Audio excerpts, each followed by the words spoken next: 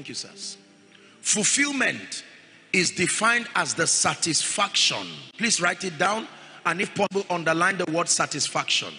Fulfillment is defined as the satisfaction derived from knowing, the satisfaction derived from knowing that you lived your life effectively. Fulfillment is the satisfaction derived from knowing that you lived your life effectively, serving the purposes of God and being a blessing to humanity. The fulfillment derived from knowing that you lived your life effectively, serving the purposes of God and being a blessing to humanity. That is the definition of fulfillment. I am fulfilled only to the degree to which I know that I have lived my life effectively. I have transitioned across these stages of my life: morning preparation, afternoon execution, evening legacy and consolidation, and rest. If I know that I have transitioned effectively, using my life, my wisdom, my talents to first serve the purposes of the kingdom, and then being a blessing to humanity with the gift and the grace God has given me, the name given to that satisfaction is fulfillment. Let me tell you sincerely, success in itself does not bring fulfillment.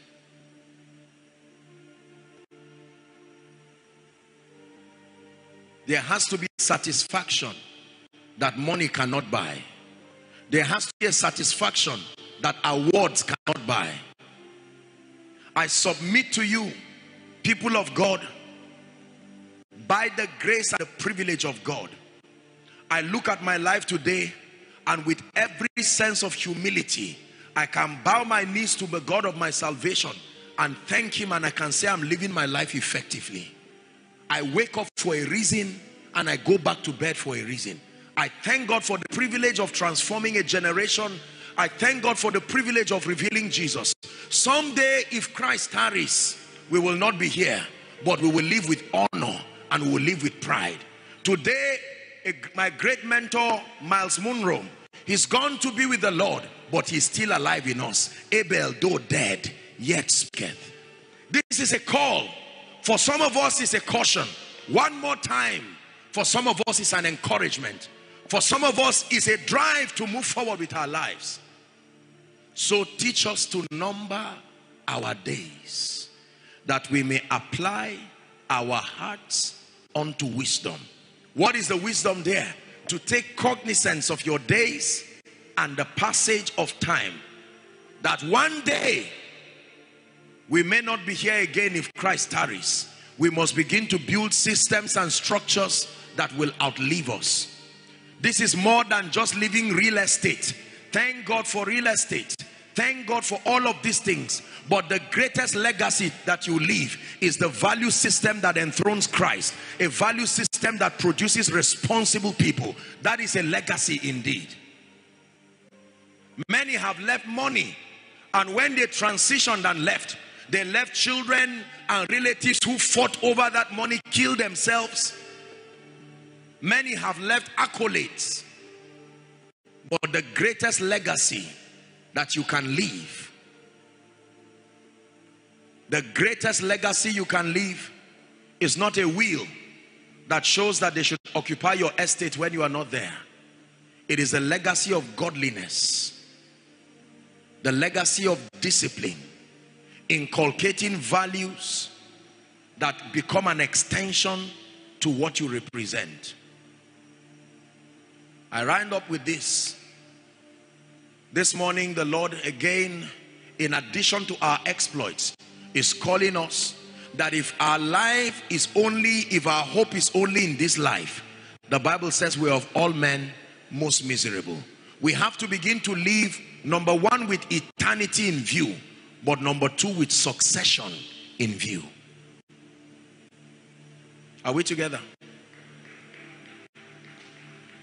Let our children be able to tell us tomorrow, thank God for daddy. That someday when we are out of the shores of this world, we can look at our children when we stand before Jesus and say, the same way we celebrated ourselves. Don't be with your children at home, and then when you are in heaven, you see them in hell. And they say, Daddy, I would have come to Jesus if only you told me. You were busy around trying to look for money. It is my prayer that as I stand before him, I will not stand alone. That I will see a multitude of people who came to Jesus. And here's what they will tell you. I am a life that was changed. Thank you for giving to the Lord. I am so glad you came.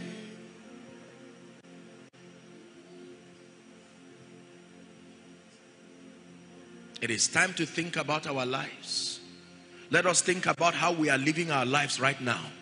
Ask yourself a question. The way I am going about my life, will my children be blessed? My final words for you in this session and this conference. Live by 3 principles. Please write it down. Number 1, the fear of the Lord. You want to do exploits in this kingdom, you must be governed by the fear of the Lord. It's called Yirat Adonai, the fear of the Lord. The fear of the Lord is the spirit of reverence. The fear of the Lord. Number 2, conscience. You must live by conscience. As you treat your children, as you treat your workers, as you treat your subordinates, conscience. Number 3, a sense of posterity. You must live by these 3 factors if your life is to be efficient. Again, I repeat, number 1, you must live by the fear of the Lord. Number 2, you must live by conscience. Number 3, you must live with a sense of posterity.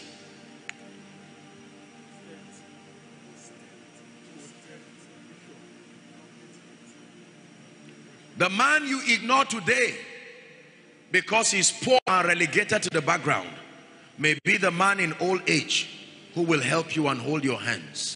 The child you may be insulting today because he's not doing well in school may be that rejected stone that in old age will stand by you and remain with you.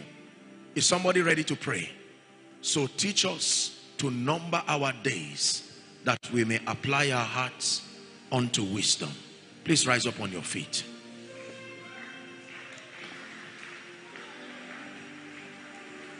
For the way of the Lord is the way of wisdom. I choose the way of the